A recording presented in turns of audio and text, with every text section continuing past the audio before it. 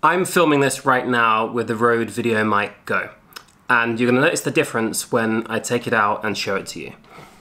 This is now without the VideoMicro. So this is really, really powerful. I've got the dead cat microphone on here, so let me just pop that off.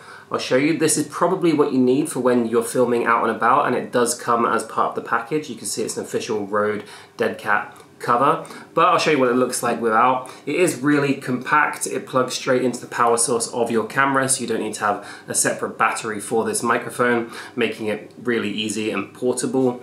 Let me just take this off and I can carry on. There you go.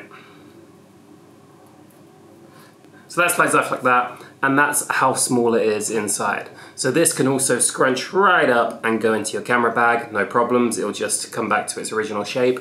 You could use this, and I'm going to pop this back on in a second and show you what the sound is with this without the cover, see if there's any difference. There's not really. You can take it off. It does, obviously that'll be covering the mic a little bit, but it's not a big difference. I usually, when I'm filming, keep this on all the time and still get really, really great sound even when you're out and about. So that is it. That is about the size of it. Obviously very compact. I've had no problems with this cable. It has always worked for me, and I've been using this for the past couple of years.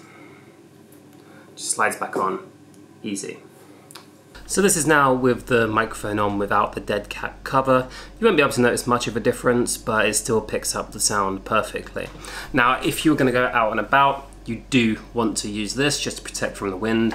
And rather than just talking about the product here, let me show you a few examples of times where I've used this, where it's been quite windy and the sound is still pretty good. Get to the bottom of the mountain without touching the ground.